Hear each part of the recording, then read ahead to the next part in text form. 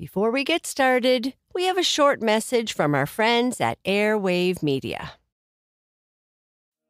Hey there, I'm Tyler, the host of Wake Me Up, the only guided morning routine podcast. No matter how you'd like to start your day, Wake Me Up has something for everyone. Whether you'd like a calming meditation, some easy yoga and stretching to wake your body, or an inspirational talk to get you motivated for the day, you can find all of it on Wake Me Up. So trade the snooze button for an episode of Wake Me Up and see how your days change. Just search Wake Me Up in your favorite podcast player. At a time when change is constant and we are pulled in far too many directions, we need a way to stay present to life and to increase our ability to remain calm, think clearly, and maintain our well-being. Many studies indicate mindfulness improves our mental, emotional, and physical health. On A Mindful Moment with Teresa McKee, you can learn how to practice mindfulness and enjoy its many benefits. Tune in for guided meditations and to hear tips and advice from some of the most respected experts in the fields of mental health and mindfulness. The world truly can be a better place. It all starts with a mindful moment.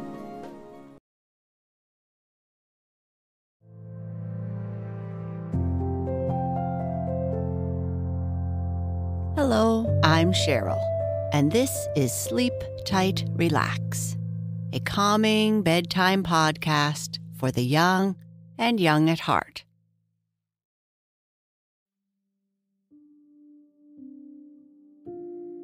Our sleep story is the first part of a story about Little White Wing.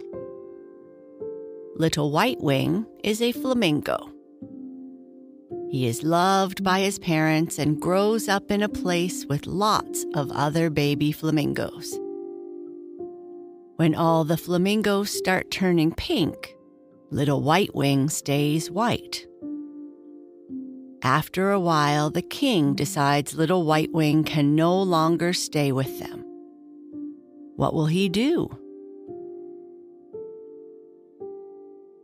But before we continue with our story, let's turn down the lights. Get cozy in your bed, close your eyes, and feel warm and secure.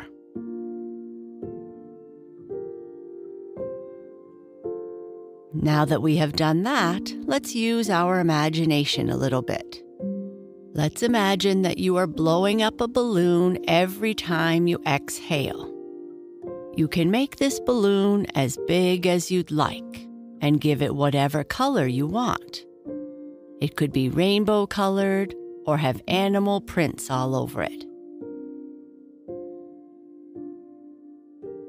I would like you to take a great big breath in through your nose and exhale through your mouth, blowing up your imaginary balloon. This is no ordinary balloon. It's a balloon you can ride in.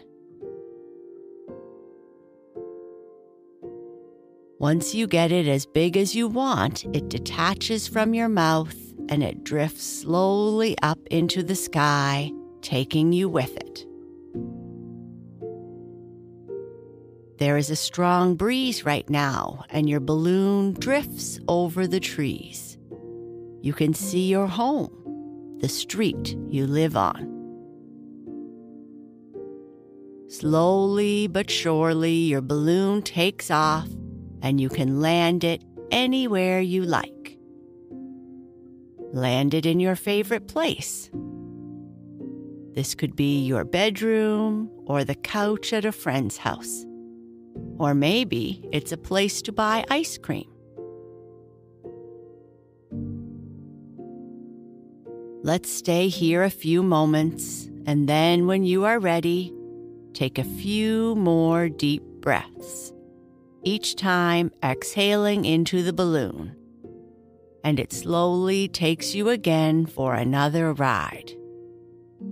Perhaps it can take you right into our story about Little White Wing, or right back into your bed again.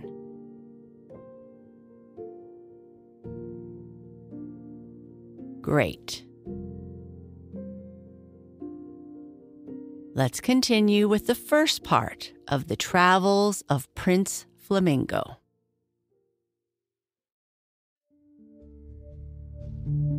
The wonderful adventures and the long, beneficent reign of Prince Flamingo are matters which would be lost to the world were it not for the venerable Mrs. Leatherback.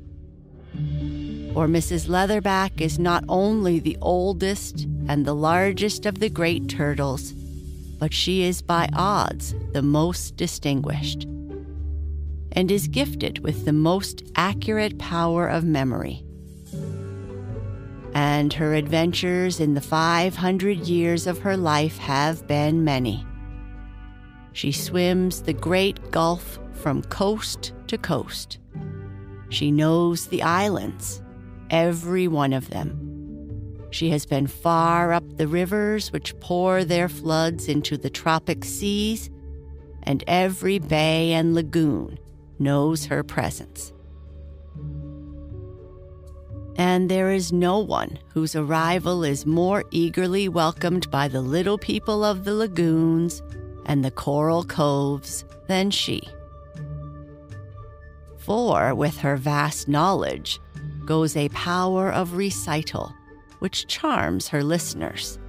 And if she chances to spend a moonlight evening by some quiet swamp or beneath a pleasant sand dune where the breeze is good and the outlook charming, you may be sure that the intelligent and conservative members of society, such as the cranes, the terrapins, the black swans, and perhaps one of the wise foxes, will be gathered around the distinguished visitor. And her stories, notably that of Prince Flamingo, have gone far inland, even to the remote north. For the heron is himself a great traveler, and it is indeed as he has presented the story, rather than in the words of Mrs. Leatherback, that it is generally related. Perhaps it has gained something in its travels, for time and distance lend a charm, and the coral islands are beautiful in perspective. To put it simply, you remember what the wise old Mr. Rat said as he nibbled the Dutch cheese. The best things come from a long way off. So it is from a remote past and from the most lonely and most beautiful of the tropic islands that the romance of the beautiful white flamingo has traveled down to us. There is a great lagoon or inlet of the sea which widens itself into a vast marsh in the southernmost end of an island. Ships can never enter its shallow waters, and it is protected on the land side by miles of dense reeds and water growth. No place in the world could be safer for the city of the flamingos.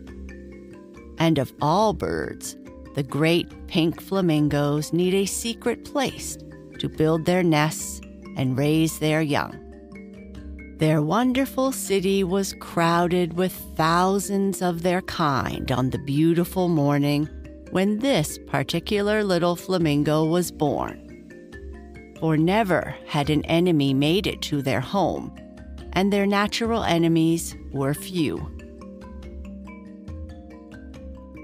Great flocks of flamingos were wheeling in long, curving lines overhead, and they were so pink against the early morning sky that you would have thought them the reflection of the rosy dawn itself. And almost as far across the lagoon as one could see, they were standing by their nests, feeding their babies, or preparing for flight to the distant feeding grounds. You could see nothing but their tall red forms, thousands of curving necks, and wide, beautiful wings. Everybody was talking, and the confusion would have been terrible, except for the fact that no one seemed to pay any attention to anybody else, and each beautiful flamingo seemed to know exactly what he was doing. Hundreds of other babies were being hatched that morning, and so Little White Wing, as they called him at first, attracted no attention.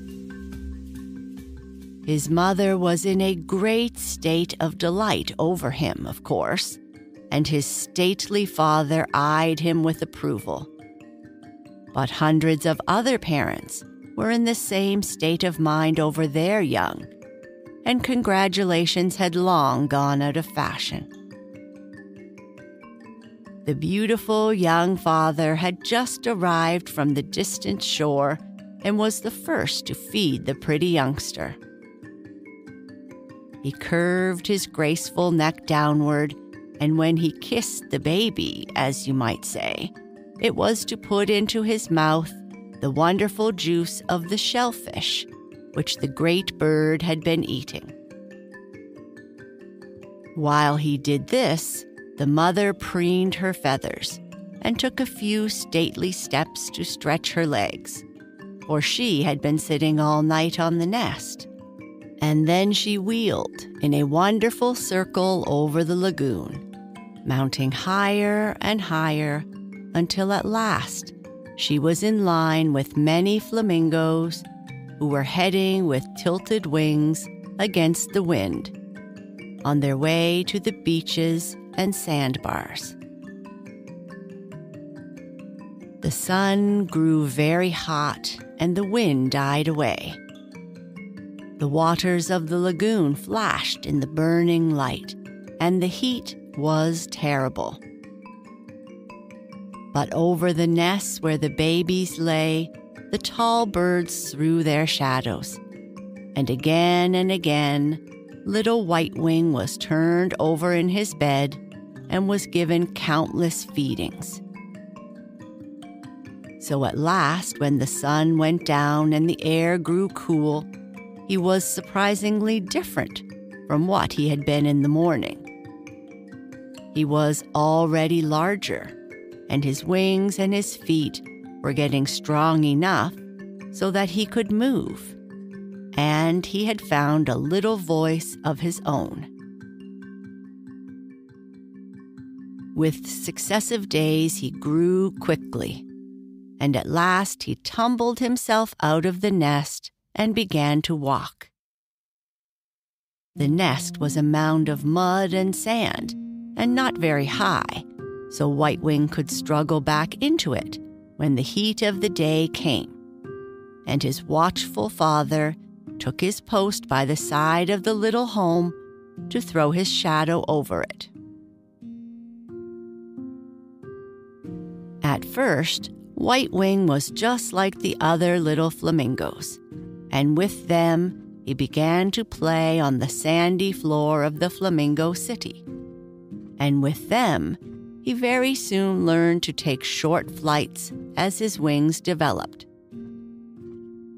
But just as 100 or so of cousins began to shed their white down and to grow very brown and fuzzy, he began to get whiter and whiter. In a few weeks, they were beginning to shed their brown clothes for the beautiful pink feathers, which are the proper thing for a flamingo. Little White Wing was somewhat distressed when his playmates began to jeer at him, and it was perplexing to note a lack of affection on the part of his father and mother. Nothing like this had ever happened in their family, and so far as the handsome father could learn by asking the oldest birds of Flamingo Town, no one had ever heard of a white flamingo. The neighbors whispered all day long about Little White Wing. Every night the little fellow would bury his head close to his beautiful mother's ear and say, "Don't you think perhaps, Mother, that I'll be pink in the morning?" and she would tell him not to worry and to go to sleep. But when morning came, he would be as white as ever, and his long, sad day would begin. No one would play with him, and he was soon shifting for himself. Somehow he picked up a living of tiny fish in the long pools of tide water that the waves left in the soggy lagoon. And when all his playmates had gone to bed and it was safe to come among them, he would step home, picking his way between the nests and trying to reach his own nest without calling attention to himself. All this was hard, but it quickly grew worse. The king of the flamingos said that the white flamingo must go. "Begone, my child, begone," the mother whispered to him, for she had heard that little White Wing was going to be taken away. "Go away as far as you can. One day it will be all right. Always remember that your parents love you." So that ended White Wing's childhood. Even before the first streak of dawn, the beautiful young bird flew out and away. Across the lagoon, miles and miles to the west, over a wide stretch of sea, he flew until his wings could hardly hold him up. Then he saw land, and he strained every nerve to reach it. When at last he wheeled down to the sands in the shade of a great mangrove tree, his first day's flight was finished, and he was a lonely, starving bird on a strange shore. But a deep, sweet voice suddenly came to him. At first he could not place it. Then he saw, to his astonishment, a huge turtle only a few yards below him on the beach. "Aha," she was saying in her most affectionate way. "So there you are.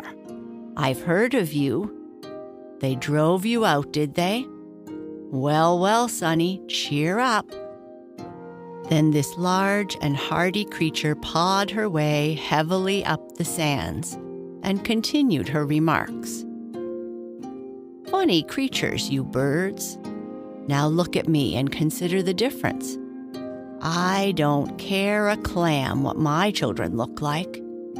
I'm on my way up to that sand dune this very minute to lay about 9 dozen eggs. And I hope they hatch and the young ones won't get eaten up. But they can come out of that shell any color they please, for all I care. We turtles don't worry. We just float along easily. That's the way to live." Then she gave a hearty laugh and settled down to digging a pit in the white sands. "Suppose you run along, Sonny, and pick up your supper. I rather like my own company when I'm laying eggs, but make sure to come back a little later and I'll tell you your fortune." No one had ever called him Sonny before, and never had he dreamed that such high good humor existed anywhere. The good old turtle and her cheerful ways had suddenly made life worth living. And poor White Wing, on coming to himself, realized that he was very hungry. He feasted on fiddler crabs, which he otherwise would not have touched.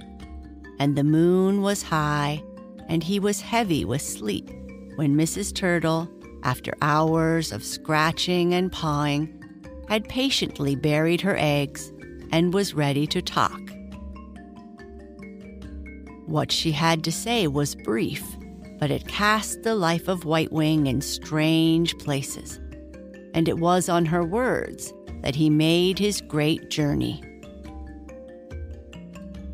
"You're bound to be somebody," she began, "probably a king. But this is no place for you around here. You must go where you are wanted, and that is a long way from this quiet spot. There's a great emperor who has a palace by the smoking mountains. He's been wishing for a white flamingo all his life. If you can get there, why, your fortune is made.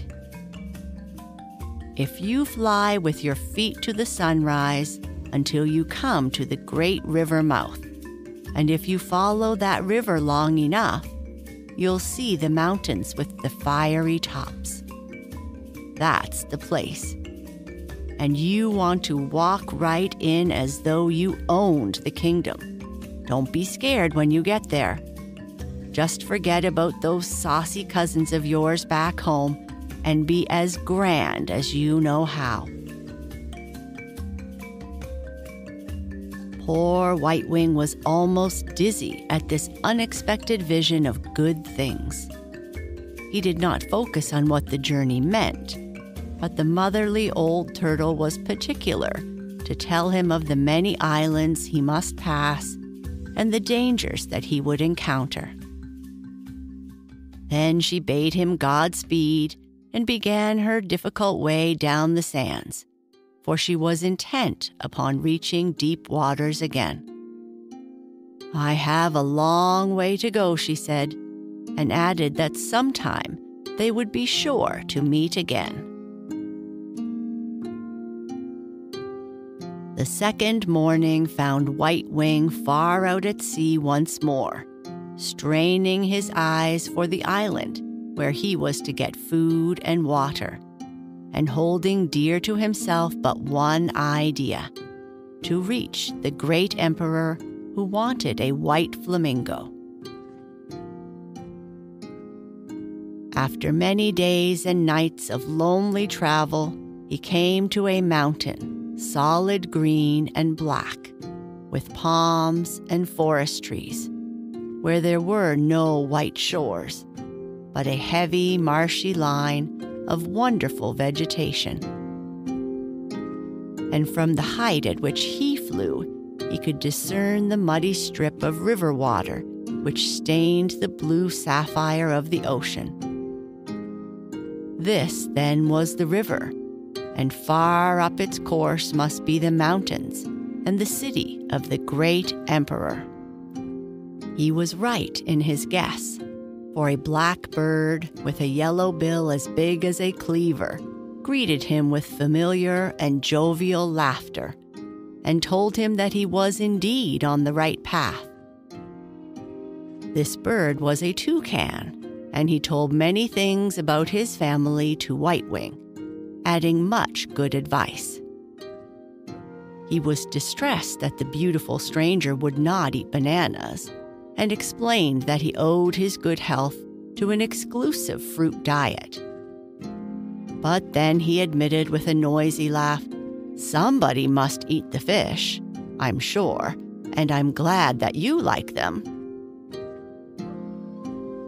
Also, this happy-go-lucky toucan volunteered to guide White Wing on his flight up the valley. But before he had accomplished all that he promised, he left. For scarcely had the two traveled a day's journey when they came upon an enormous growth of wild figs, and the greedy toucan would go no farther. Those were hard hours for poor White Wing. The river valley was dark and hot, and in the night he was constantly woken up by the startling sounds around him. Such noisy parrots he had never dreamed of, nor such millions of burning insects that flashed and flashed their lanterns till the heavy vines and palm leaves seemed afire with them. But the days brought him at last to higher ground, and finally to a wonderful plain where it all seemed but so many miles of lawn and clear, smooth waters. He took heart. Suddenly the mountains came into sight. Yes, and one of them was sending out a thin stream of smoke into the cloudless sky. Another day, possibly that very night, he would reach the city of the emperor. Very wisely, he waited for the dawn. He had seen the high walls and the housetops and the glittering decorations on the palace as they glowed in the sunset, and he had heard strange music, a sweet confusion of lovely sounds. But from the cliffs above the river he watched and waited and preened his beautiful white suit. When morning came, just as the mountains were pink and the city was cool and gray, a grand procession mounted a great rock above the emperor's palace. Trains of people were there, the sounds of drums, and a heavy chanting. The emperor was to greet the sun. Then White Wing soared high above them all. His great white form was suddenly thrown against the rising sun, and it was beautiful beyond comparison. No living bird had ever seemed so lovely. He could see the crowds of men and women start back in one motion of surprise. Then he floated down, slowly and with great calm, landing beside where the emperor was staring in amazement. From that hour, after the court had recovered from its surprise, White Wing was almost an emperor himself. A park was made for him, and the tenderest of juicy fish and juicy snails were given him to eat. He had a gold chain and a clasp of blue jewels. The jewels and the beaten gold and the turquoise were made into a neck chain, which he wore with great dignity. Never could the emperor enter into his councils and audience without the Prince of the Dawn, as he was called, and White Wing was a sage and judicial counselor. He would stand for hours on one leg, his jewels flashing, his head turned at a knowing angle, as if in deep thought, a very embodiment of wisdom beside the throne. But in reality, he was sound asleep. For years he dwelt in splendor and acquired great wisdom. And for the little princes and princesses who were many and lovely, he had great affection. But of his love for one princess in particular, and the jealousies which grew up so that his life was again in trouble, there is another story, which the wonderful Mrs. Leatherback is always slow to tell. She has been known to depart and pursue her business in foreign lands, returning at her leisure, before she will be persuaded to tell the rest of the story of Prince Flamingo.